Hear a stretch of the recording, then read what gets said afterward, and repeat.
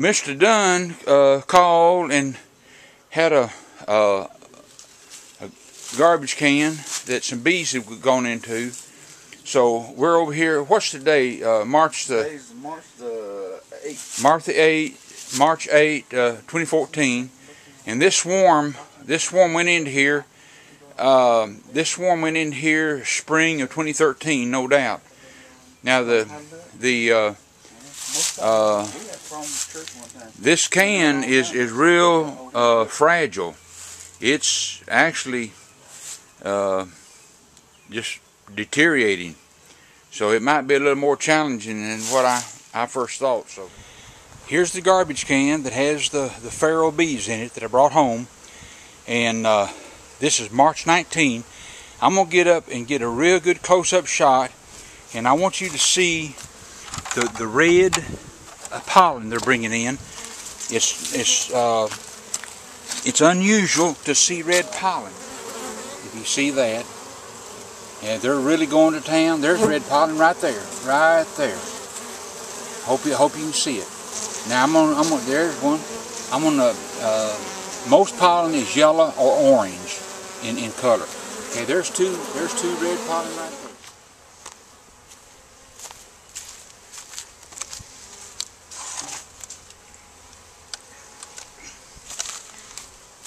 Alright, 1, 2, 3, go. Okay, I'm Tim Durham from Walls, Mississippi. On YouTube, I'm the Walls Bee Man. We're in the northwest corner of Mississippi. This is March 21st. It's about 71 degrees. I'm making this video to hopefully help anyone that is attempting to transfer a colony of bees that went into a container like this and into a standard hive. And when bees will go into a container, as long as it's kind of closed in, there's exceptions to everything. So, but generally speaking, I'm going to cut out a square on the top of this container, and then I'm going to set a brood chamber on top and try to explain what I'm doing.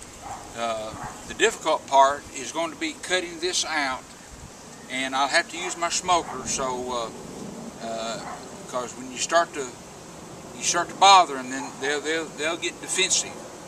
So they're bringing in a lot of yellow pollen. So I'm gonna get on it and we'll see how it goes.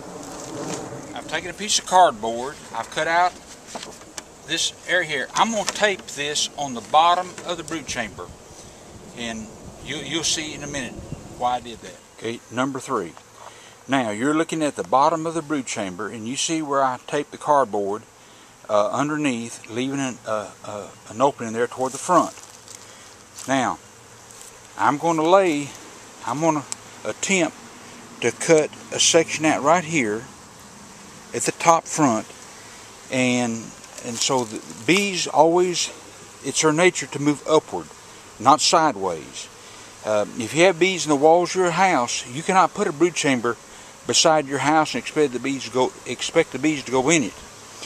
Now, when I do this, I'm going to have to this entrance, this hole right here, here, and here's some holes, and here's one. There's one right there. I'm gonna have to stop them up, so it will cause the bees to go in right here next to the new brood chamber that's going to be on top. To cut this section out, and then I'm going to set the brood chamber on here, and I've got my smoker going. When you start going inside, then they can get fussy.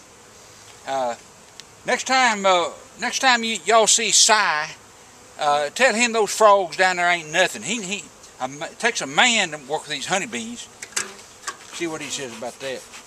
All right, now I'm gonna smoke them in their entrance, and now I'm doing this cold turkey, so I'm not rehearsing it. So I hope it works out like I think it's going to work out. I'm gonna go around. When those bees go into a cavity, they start building their nest immediately. They don't go in here and then go to the rear to start their comb. So that comb will be right in here. So I'm going to try to move right along and cut this section out. It seems to be cutting all right. And well, they're flying today and bringing in pollen. What are you talking about? Now when I get this cut, I'm going to take a long blade. That comb is going to be attached to this piece I'm cutting out.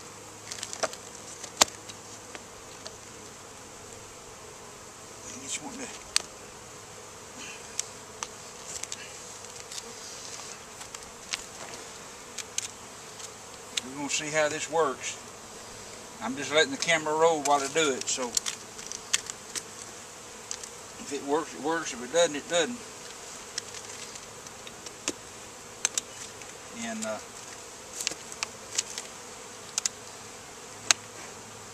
right now, I've got that cut. I'm going to peel that back. Oh my!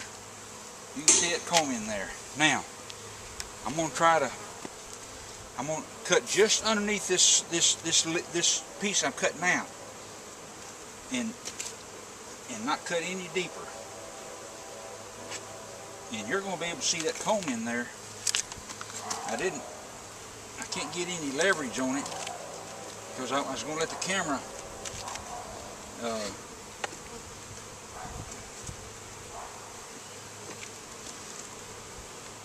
I hope y'all can see this. It's in there pretty. I'm hoping the comb will not fall down once I cut this piece out of there.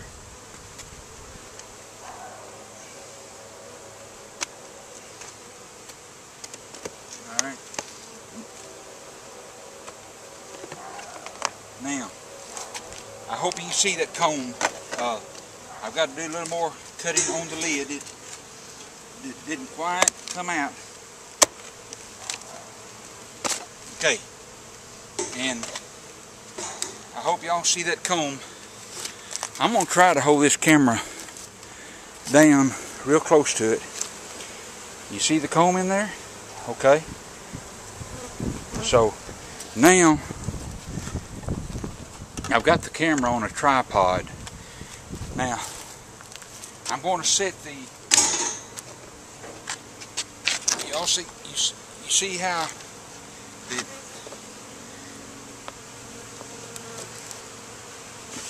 now, okay, that's how I set it. Now, let me show you one more thing. If you have any questions, let me know. I can't think of everything. Now, this is drawn comb in this brood chamber. See, it's dark. That's dark drawn comb.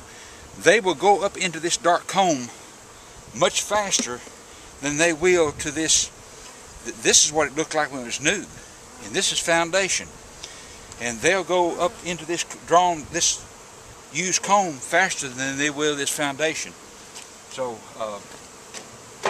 I'm gonna turn the camera off, and if you have any questions, let me know. I will do a follow-up on this and do a part 2. I'll go in there in a month or so and check for eggs and be sure they've moved up into the brood chamber.